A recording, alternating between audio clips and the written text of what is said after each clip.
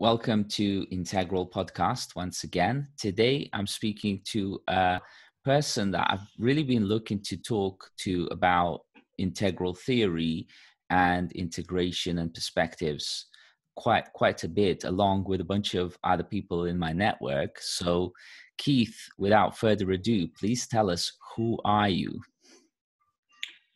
That's a quite difficult question in a way. I don't know that people would be interested in all the various details of my life. I said most relevantly, I thought to say, well, I'm a person who, from a very early age, was determined to work out what was really going on with this life.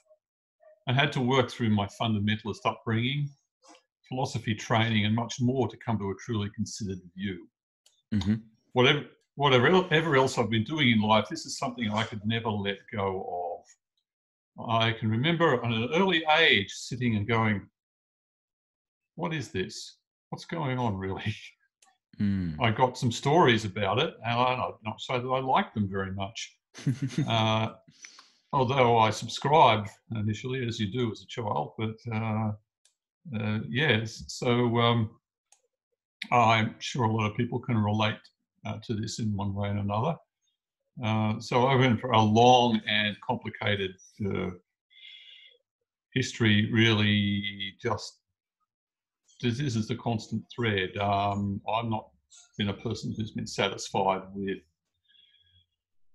pat answers or things that didn't make sense to me, and just slowly work my way through on the whole. So that's who I am in one important way. Awesome. So it's kind of like a constant quest on unwinding a story and getting to truth, reality, more fact and direct experiencing, I suppose. Yeah.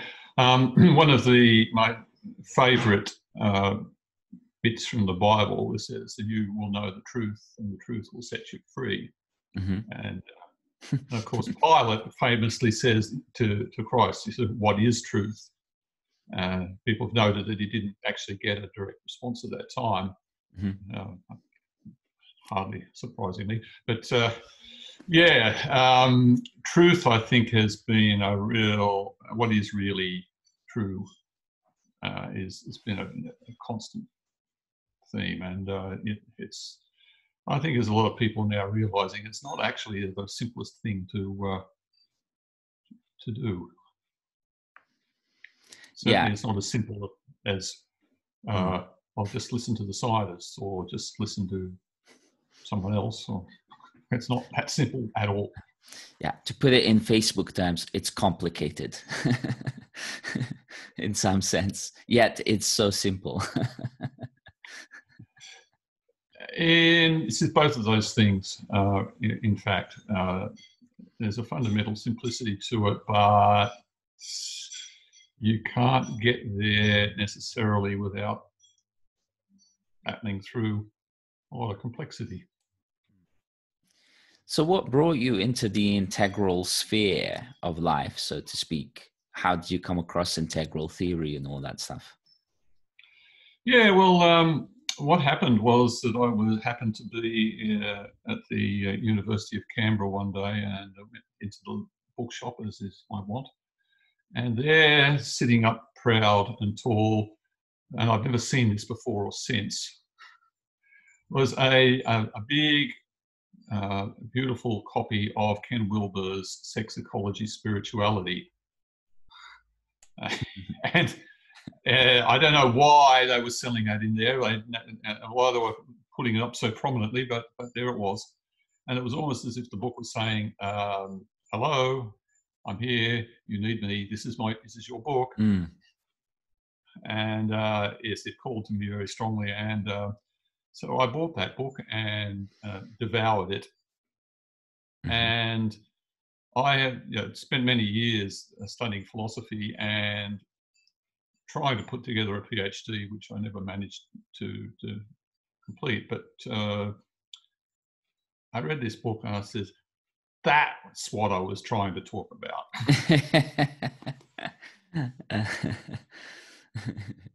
What PhD in philosophy? Yes, indeed.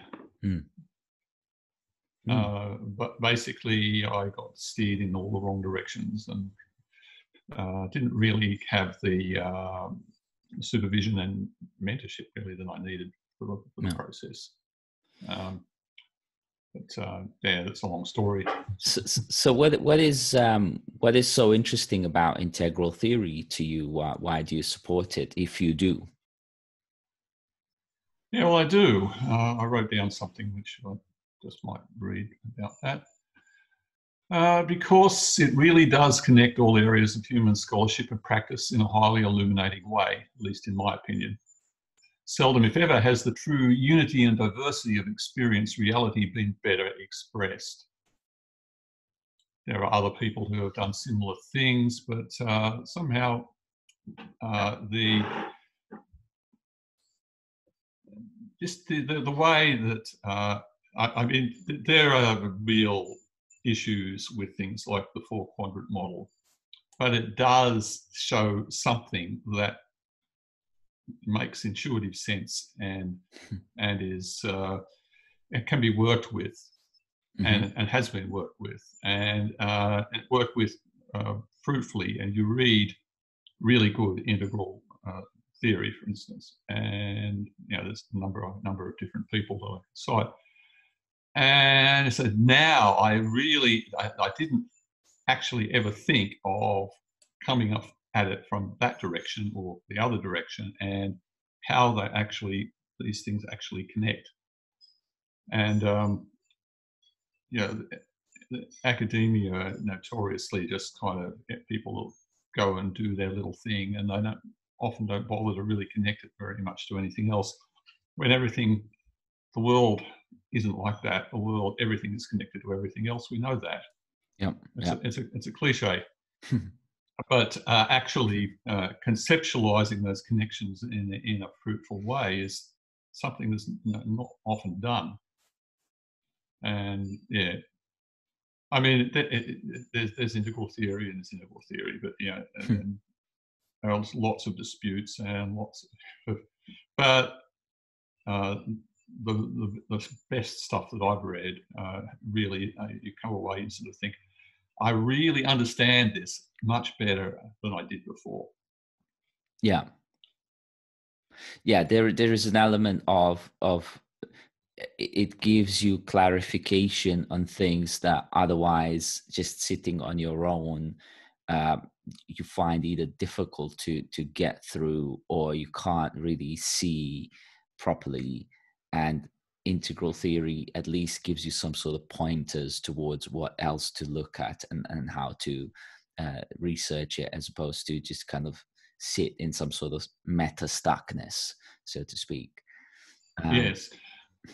And the evolutionary core of the whole thing is important. Taking evolutionary theory beyond sort of the standard neo-Darwinian model, of course, is highly controversial and sort of sends some people into states. Hissing fit. Yes. But this is something which notably, of course, was done by Hegel and other people. And there's numerous other people who have done something similar, but mostly in the modern era. And actually understanding psychology and worldviews and in a historical perspective is enormously illuminating once you understand that people will make the mistake of thinking the Romans were just like us wearing togas, where that's just not true. They had a very different understanding and experience of the world, and not one that we can easily recreate, and we can try an imagination, but we're kidding ourselves if we can think that we really understand what it meant to be a Roman. Just one example. And at least the whole issue of moral development takes on a whole new, different perspective once you understand what was going on. Little example that I often cite is that people often think about medieval knights as these sort of noble creatures who went around sort of defending the poor and damsels in distress and all of this sort of thing. They've got it completely backwards. That's not what knights were about. The knightly code was invented to do something about the fact that knights were notorious plunderers, rapists, and pillarers. Interesting. Yes. And this is, and actually Charlemagne and his ecclesiastical advisors were actually, they had this program of improvement, which included basically pulling these thugs up and forcing them to behave better. That was what the knightly code was about, and it gives you a totally different. You have this romantic picture of knighthood, which is almost completely wrong. And integral theory actually sort of, I mean, it's just a little example that really. So I never really understood that properly before. Then I saw it from the fact that in terms of what we call spiral dynamics, which has been implemented incorporated controversially into integral theory by Wilbur. Mm-hmm. The knights are red, the red meme, and it's all about power and having power over people, and only basically for your own benefit. And if they benefit at all, it's a lucky thing for them. But generally, the king is at the top, the barons the next, the knights are below them, and everyone else basically gets to do their bidding. Yeah, it's get in line of the power and really follow the ruler, not necessarily the leader. Well, and it's not about law or rules. It's about who has, who's in control. And exactly. Of course, we still see that in many places in the modern world. And actually, integral theory and of course spiral dynamics pointed it out, somewhat independently, but it all fits. It all makes sense. When you look at somebody like Donald Trump, what do you think? I think the red meme. Yes, absolutely. Straightforward. So, in fact, you listen to someone like Ice-T, the rapper who invented gangster rap. It just calls Donald Trump gangster. He does things the way gangsters do. It's either my way or the highway. That's it. So it's crystal clear. Once you see it, you can't unsee it. It's even Noam Chomsky saying, the gangster in the White House. And although Donald Trump also has the other meme going strong for him, which is even in the color of his hair, which is orange. So it's kind of like red and orange, and then he kind of rewrites the rules to suit his red and orange memes, kind of in that order. Yes, it's Donald first, and then sort of. Well, after all, it's business, isn't it? Exactly. In the most exploitative fashion. And it's literally a pyramid scheme as well, because he's well known for MLMs in the past and all the kind of Trump brands, right? So as long as you're playing the Trump game, you'll be accepted into it. You may not prosper. In fact, you most likely won't prosper, but you'll be in the Trump clan. That's right. You have a sense of belonging. Whatever it means for you, he doesn't care. No. And, yes. Boba you at the point when you suddenly realise that he doesn't care, and you've just spent thousands of millions of dollars possibly. Yeah, that's just how it is. So Mm-hmm. what are what are in how do you think of someone who is at an integral stage of being, thinking, doing? What is in your view a good integral person? Yeah, well, I thought about that.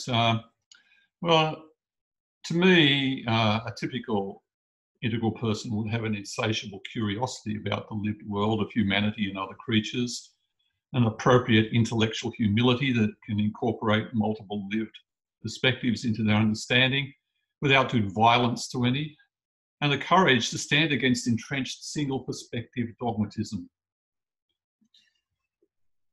Mm-hmm. That one of the biggest problems in our world is dogmatisms that are not even seen as dogmatisms, but actually are. They don't check out, but we're taught them.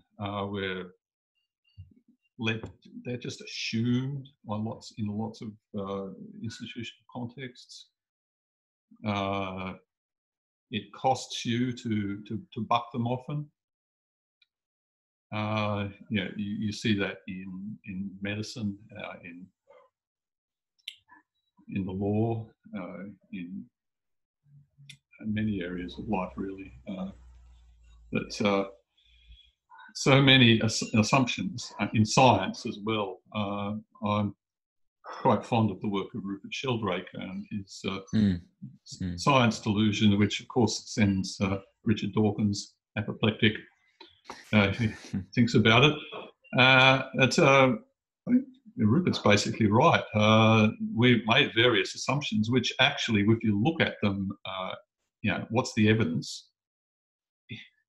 It's all like really not there or very dubious.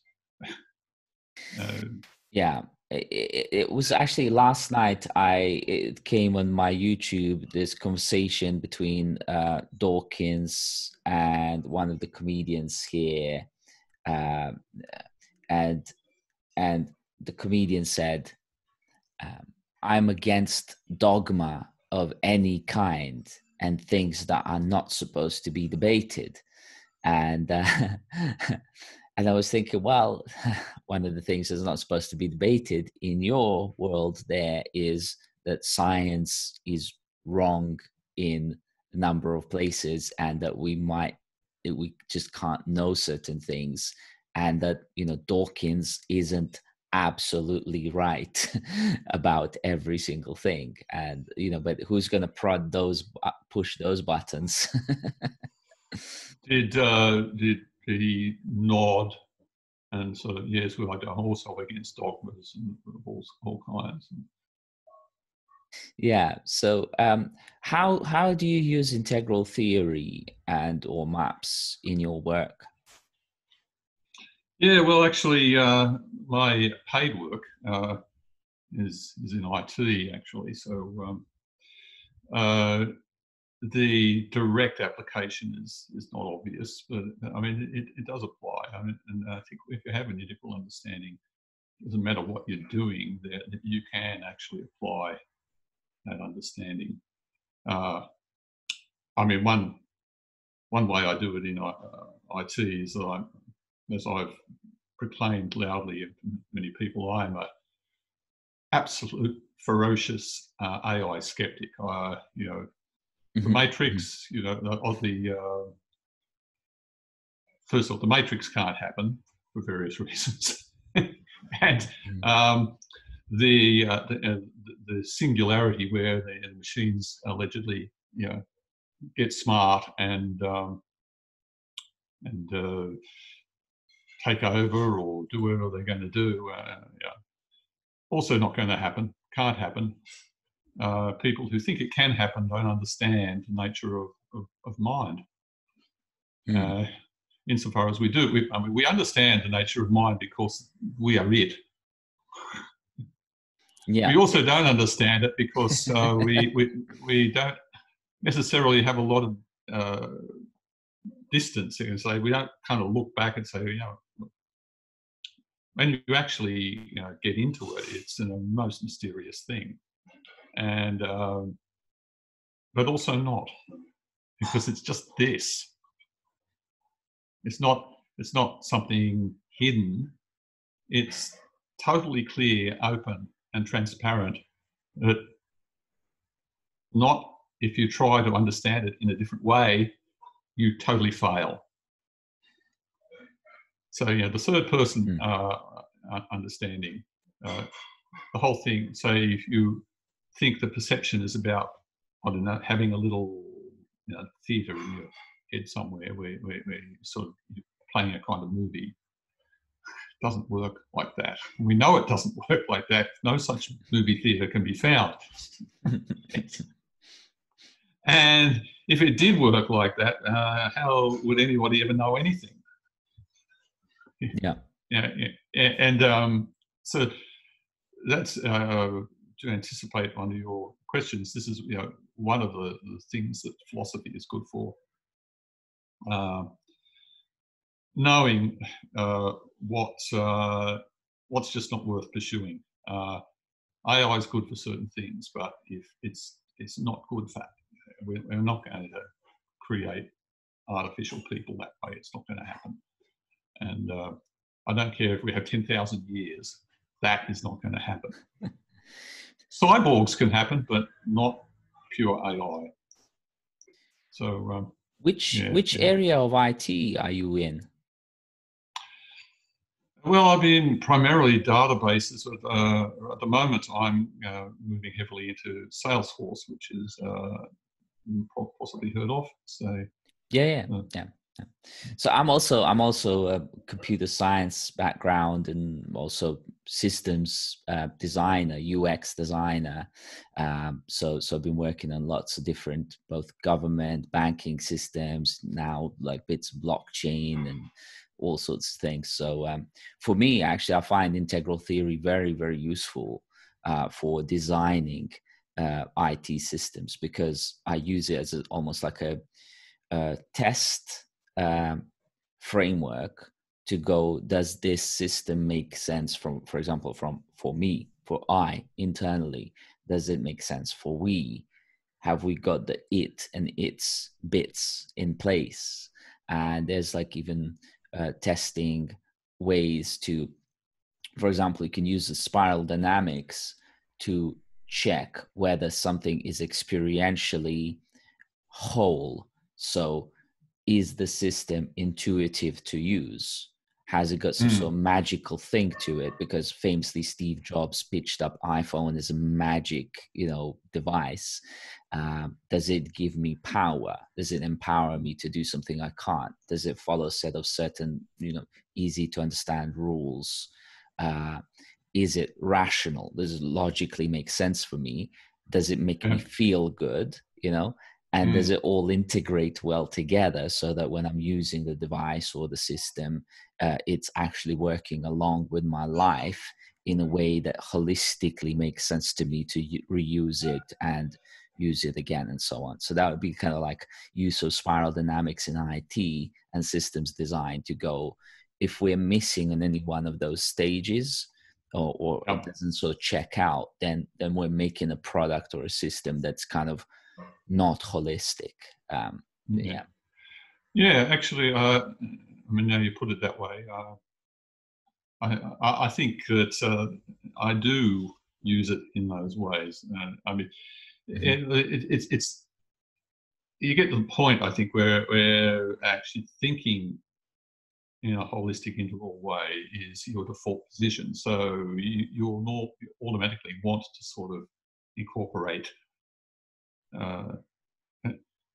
So many times people will just kind of say, "Oh well, I've got a brief, and I do the bits, and that's just my job. Someone else's job. You've got somebody else that does the user interface. Someone else does the. We don't actually put it all together. because we think that if we just basically, connect the cables and the bits, and it'll all be fine. And of course, that's not how it works. It's got to synergize. It's got to integrate and do its job as a whole. If it doesn't do that, then we're wasting our time. People won't use it, or they'll find it too frustrating. And I think that some of the Salesforce people have a sort of intuitive understanding of a lot of these things, because they actually do generally do it right. So it's interesting. But yeah, I only once had an experience of Salesforce where they're trying to pitch to us when I was working with Amex Innovation Labs, and they were pitching to us that Salesforce can do everything and anything we wanted to do, and then they presented to us the interfaces on some of the back end, and it was like, oh god, this is just like. I'm not sure how they've gone on since then. I know they acquired the actual whole design agency at one point to redesign the entire thing, and this was a number of years ago. So I'm expecting it to be much easier to use overall and more intuitive, and even, dare I say, magic. Yeah, they've done a great job on that. It's called Lightning Experience interface. Yeah. We digress somewhat, but never mind. Yeah, well, I mean, it's actually leads into the next question of how what are some of the wise ways to develop and promote integral understanding and practices, because this would be like an example of a practice of using integral theory for some sort of objects and systems, but inevitably objects and systems are used by people. So what are the wise ways to develop and promote integral understanding and practices? Yeah, it's written down here. It's a good question. As I know quite a few less wise ways. That's why I phrased it as wise way, not less wise, because those seem to be all over the place. We've got loads of those ones. Yeah, this made me think, and it was. I mean, the obvious foundational thing is that you have to commit yourself to integral development in practice. And that really means that your whole life is sort of up for grabs in that sense. You've got to actually pay attention to everything. And there's no small thing. Because we all know people who are really brilliant in one area, but their whole life is a disaster in some other area. Yeah. And so, I mean, you really do have to do that. I mean, if you don't, you're just setting yourself up for disaster, and you're not going to actually, you're not going to be implementing wise ways in any large sense. We all have our issues, but so I mean that's just a kind of foundational point, I suppose. I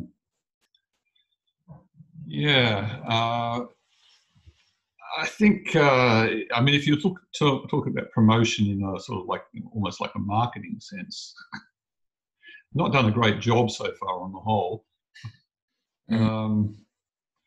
Part of the trouble seems to be that it's too easy for people to just relate to it as a nice set of theoretical ideas and frameworks that they can debate endlessly online about.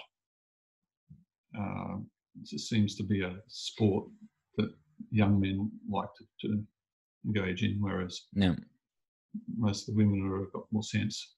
But if none of that stuff matters a fig if it doesn't actually produce value, just basically greater wholeness and connection. And we have all these wicked problems. We have climate change. We have this pandemic, and just the whole issue of how is human reality so compromised by this thing, and we've got an absolute crop of tyrannical governments popping up all over the place, democracy in retreat and so forth. So I don't claim to have all the answers about this. So what I am certain of is that one shouldn't assume that your integral development and commitment is irrelevant to all those things. And it's one, in the first place, it gives you a way of, it illuminates problems. Illuminating the problem isn't enough, but that's something you really need to do. You need to see where you are before you can actually do something about it. And then you need to do something. As to particular situations, I mean, you can discuss those, but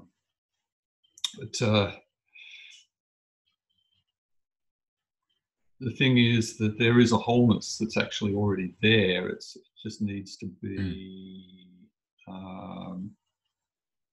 psychoactivated. Yes, most definitely psychoactivated. Also physioactivated as well in certain ways. Yeah. Yeah.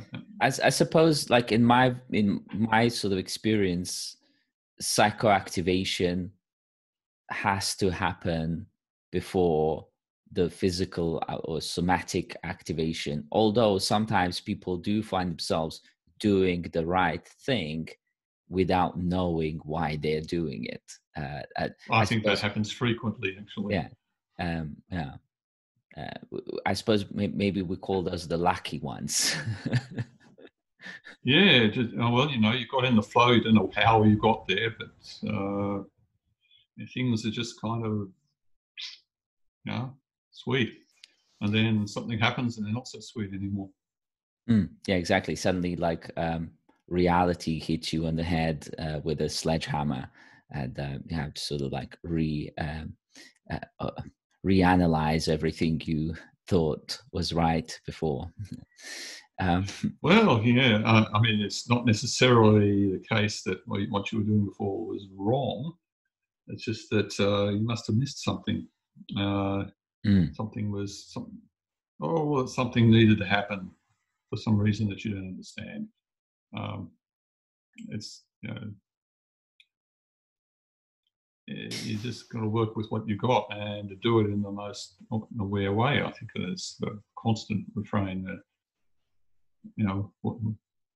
so why is this happening to me? Well, you might get some insight that you need to, like, pull the threads or follow the dots or whatever the metaphor is, and keep going and just open your awareness as you can. I think that's what you need to do in order.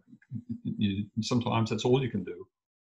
Yeah, just keep exploring until you find something. Yeah.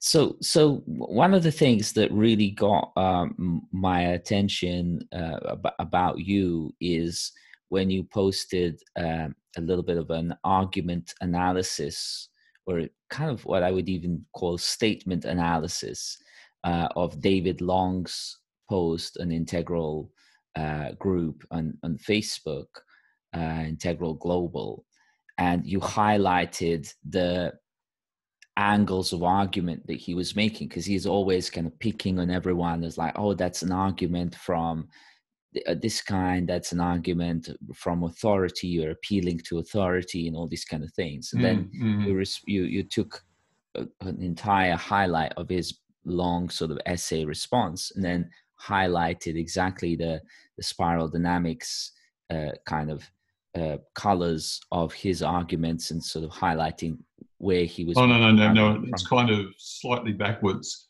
What what that was actually the first chapter of my book, which is in a long gestation, I must admit. But so my book is called Beyond Materialism. Mm-hmm. And the first chapter is just entitled What is Materialism Anyway? And what David actually did was color code various sections of my first chapter and Mm-hmm. allege various things about it. Mm-hmm.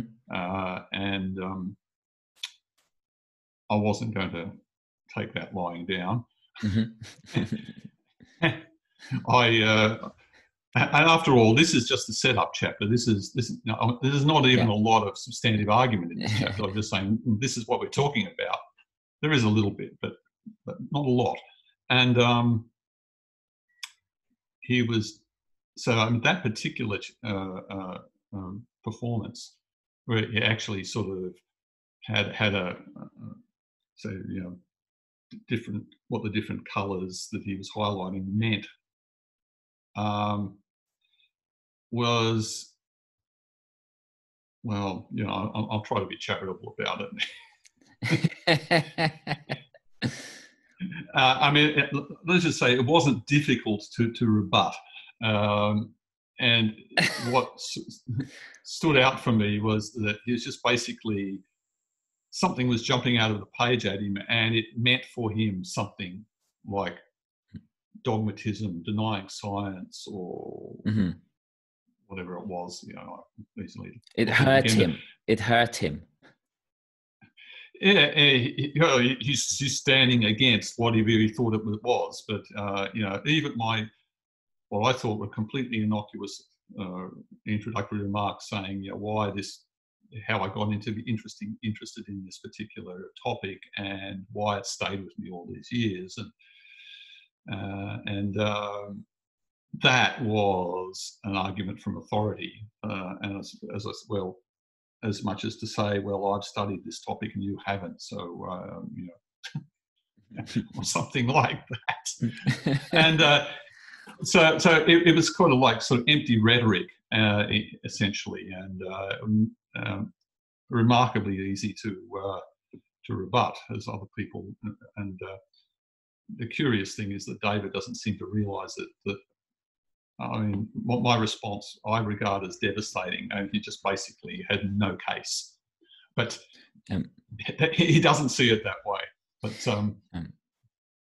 yeah. It's so what I'm really kind of quite interested is, because to me that was a very interesting exercise actually on both of your parts, actually highlighting how humans speak, really, and what seems to be quite a normal thing. Like, we're all subject to biases and holding on to some perspectives a little bit stronger than others. And if we pick a topic to write about, then we ought to stick to that topic as opposed to re-describe the entire integral theory again. It's like sometimes there is a case for going deeper in one, vertical slice, in the very thin vertical slice, which requires a different kind of exploration of the world and universe compared to the kind of broad and perhaps shallower, but it's kind of narrower and deeper. So is there a particular kind of technique for doing that sort of analysis? Because to me, that's quite a powerful thing to do, even more as like even on oneself, let alone, on other people. Yeah, well, when you sort of asked me about sort of the analytic process, and I had to think about it. I've just written something here. I said this is a rather difficult question to answer, as there is a large element of long training and experience required, in my experience, to be really good at this. Yeah. As best I can say it, it's a combination of high linguistic understanding, advanced pattern recognition, and previous experiences of similar material. And I said, that said, the example you cite was not difficult to analyse. Yeah, so because there is something known as statement analysis, which like CIA interrogators use to detect what the person's actually talking about by analyzing the words that they're using, kind of sort of like reading between the lines, but really understanding. So, for example, the word "that" is a Yeah. distancing word compared to this. So, like famously, Bill Clinton said, "I did not have sexual relations with that girl." So he's like distancing himself from Monica Lewinsky. Mm. Whereas this is more like it's here, it's with me, it's present, and so on. Sure, sure. So even just kind of that little trivial example shows that one word points, it's like a pointer to certain mind framing and so on. So I'd personally love to, if you ever offer some sort of training on this, I'd love to do that course, right? I'm not sure how that would go. I mean, philosophy training is a curious thing. I mean, it varies a lot, I guess. But the classic training that I got at the University of Sydney was very much focused on analysing, arguments and other various aspects to it. It just forced you kind of deeper all the time. If you wanted to actually make any progress, you had to sort of really focus on things like, what actually is, for instance, a belief. Not sort of people. And when people talk about beliefs, they go straight to the content. Yeah. That's and what's a kind of architecture of a belief? That's more philosophy. And so there's this whole terminology of intentionality, which is a weird thing to be using for the purpose, but it basically means that there are all these mental states that have content, beliefs, desires, hopes, dreams. We all have there's something that they're about. They have aboutness. And this, if you look at it on an objective point of view, is exceptionally weird because it refuses to reduce to anything else. And it's the same also with sensation. Sensation doesn't reduce to neuron firings. We normally think that it's the same thing, but that's not how we experience it at all. You can, so the core issue in philosophy is really about how you understand mind and matter. What matter is, and we think we know what it is, but we actually don't. Even the physicists, they have some very nice, equations and things which produce answers which seem to be correct. But why those equations work and sort of what's actually the equation is supposed to be about is unclear at best. And so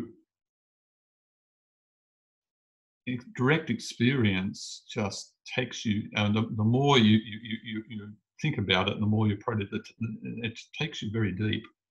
And it's hard to make any progress on it.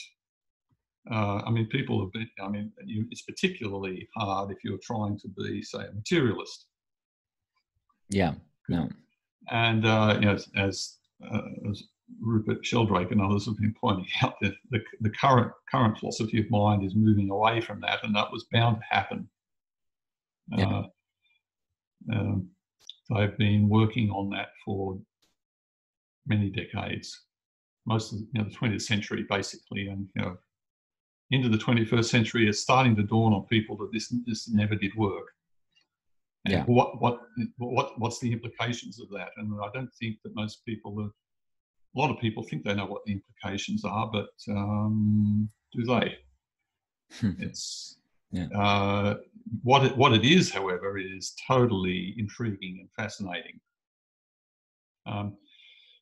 So, I mean, for me, it's a training in philosophy. I think you asked about, what's the use of it. Just philosophy is useful just for life in general. I mean, it's useful if you want to be able to think to any purpose. Then philosophy is the subject for you. Yeah. If you want to understand what the most insightful people in the world have thought about reality, it's obviously the subject for you, unless you want to go into theology. So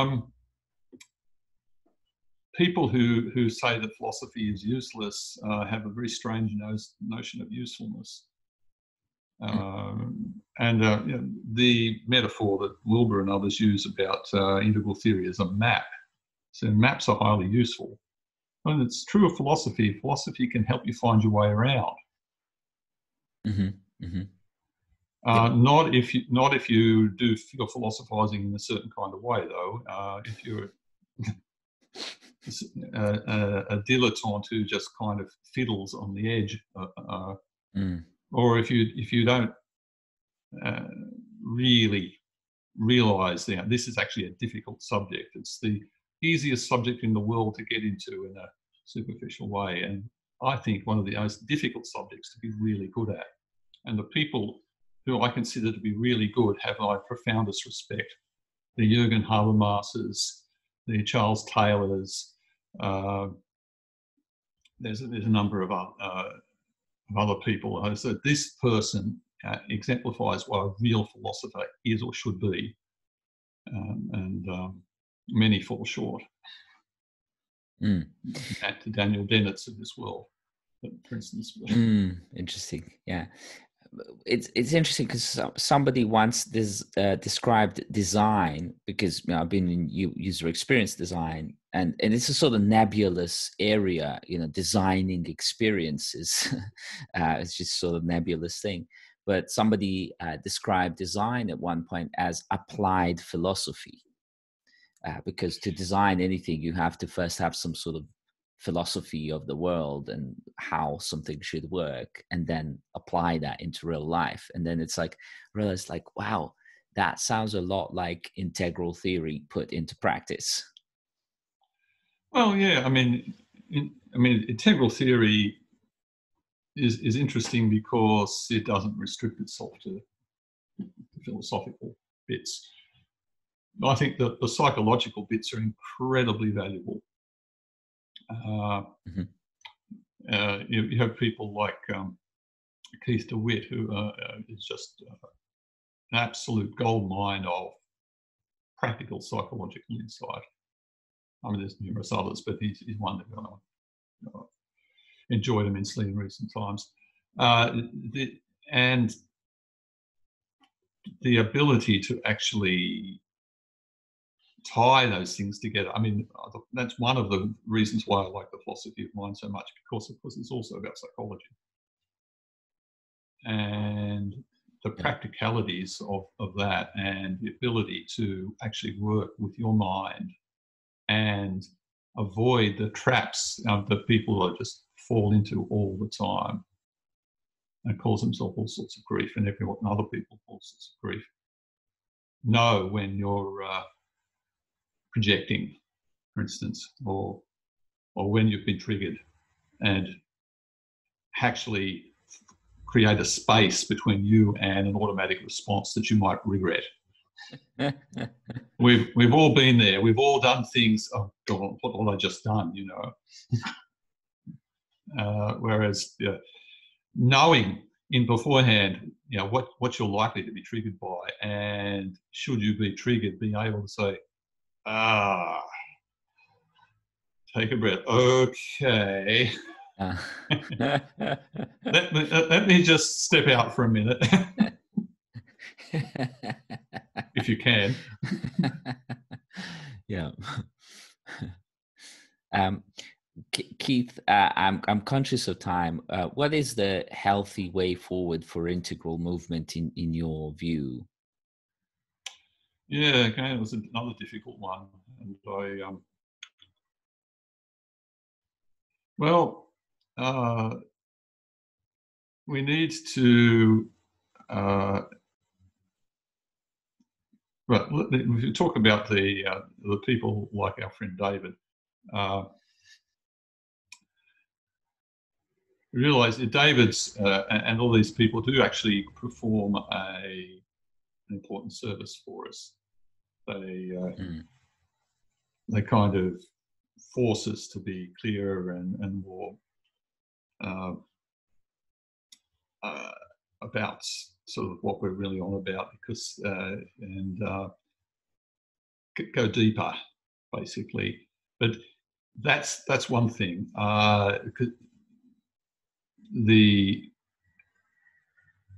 The movement as a whole has sort of gotten itself a bit admired in various ways. I mean, there's been the various scandals and that have happened.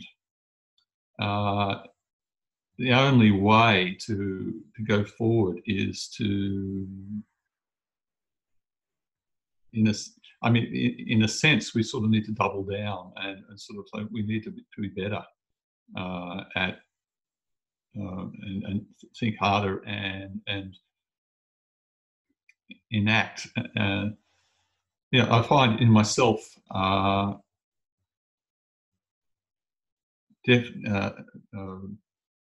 angers, for instance, and resentments that I say, oh God, I know what this is. It's the same thing that I'm seeing in other people, and we need to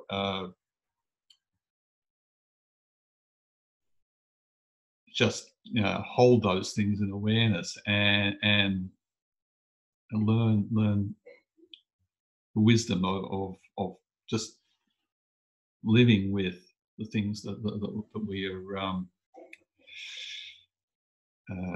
living through and working through in the healthiest ways possible, which may mean just sort of, okay, I'm neglecting my health in different ways. I need to actually seriously attend to things. And this, this is just off the top of my head, but essentially, what is happening in your world, what's arising, that's what you're needing to deal with now. Be there, do it. Yeah. Deal with it. Deal with it.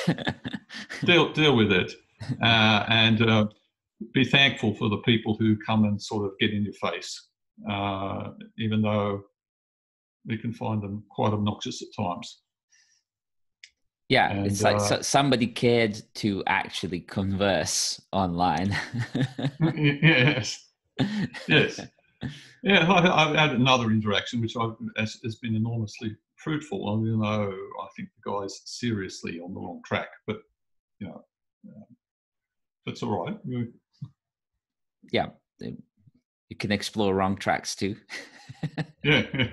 Well, it's not as if he's alone. That there are all these ideas out there, and they get people derailed in practice. I know one very common one is kind of something is just subjective, therefore not to be ignored or downplayed. They don't get it. They don't get the importance of subjectivity and what it actually means. Mm-hmm. And what is, and this is something I actually did cover in my first chapter, is sort of what does it mean to be objective? It's not what people think a lot of the time. And if people really understood that, it would save so much grief. You need to take things as an object and have a relationship to them and that relationship is your objectivity. Then you have a measure of freedom. You can do something.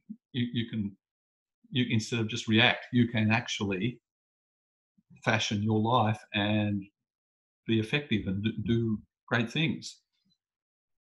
Objectivity that way is absolutely important. People have a sort of glimmer of it, but they don't necessarily get it. Awesome. Keith, can you please tell the listeners where they can find out more about you, and also, just introduce your book a little bit? I think it would be awesome to actually have another conversation just purely about your book in another time, if you would be open to that. Sure. It's distressingly incomplete at this point. I have a strong notion of, what's in there or what will be in there, but it's where people can find me. That's a tricky one, actually, at the moment. Well, I am on Facebook, certainly on Integral Global. And if you do go there, you will find me in debate with certain people in different ways. I am on LinkedIn. I'm working for a company called Relevant these days. You can send me a message in either of those places if you wish, and I will respond if you're obviously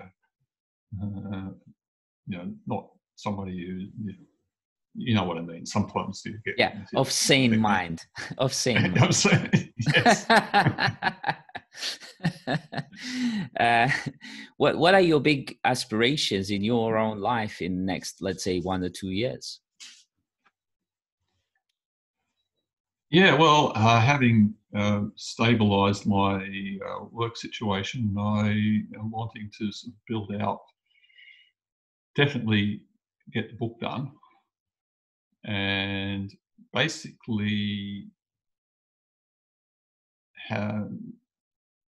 establish a presence where I am saying what I feel I need to say to the world about how I understand things and how I think that's helpful to people, could be helpful to people. But I suppose that's the main thing that I'm aspiring to do. Fantastic. Well, Keith, listen, thank you so much for speaking to me. And I know that there's going to be a whole bunch of people who are going to be very interested in hearing us talk. There's so much to cover, of course, lots of ground. Really, really respect your, thinking and, everything that you shared with me. And thank you very much, and good luck with the book. When it'd be amazing to know that you've got to, writing it and completing it, and then maybe we can have a conversation about that and sort of unpick it a little bit. Excellent. And I appreciate both the fact that you were wanting to speak and the impetus that this may provide. Thank you so much, Keith. All the best. Thank you very much, Jason. Yes, great to talk. Bye. Bye.